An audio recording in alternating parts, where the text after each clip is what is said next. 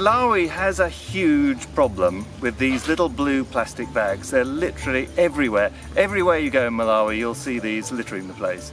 You see, like these plastic bags which we have here, is the people who come to sell at the market on Thursdays.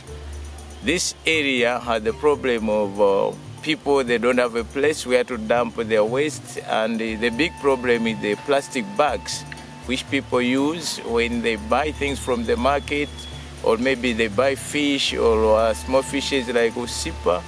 They just buy in the small plastic bags and they throw it anywhere. But what I know is the plastic bags, they take almost 100 years for them to rot. So this is a very big problem to our environment. And for example, in Tanzania, when I was in Dar es Salaam, they've banned completely the use of any plastic bags. Their alternative is maybe they wrap the things in the newspapers and other things.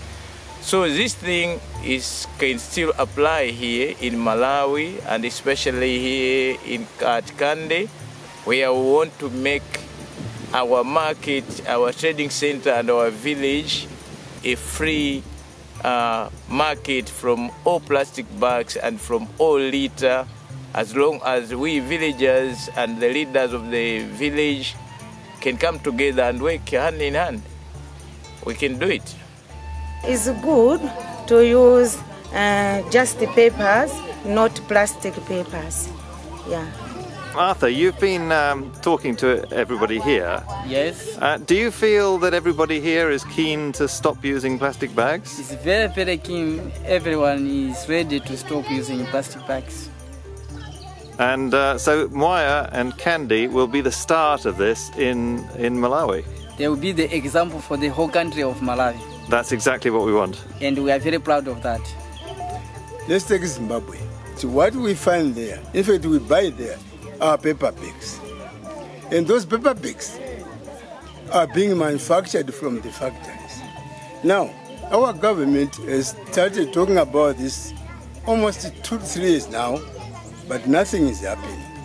I understand that the government wants to ban the bags, yes, but the producers have put an injunction to stop that so that they can still continue.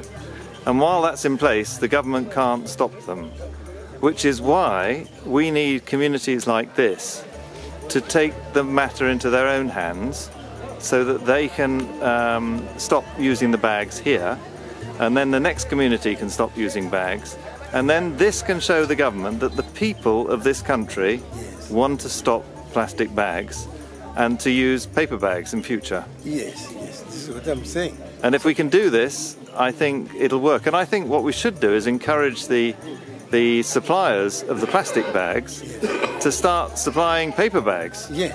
And that would be much better.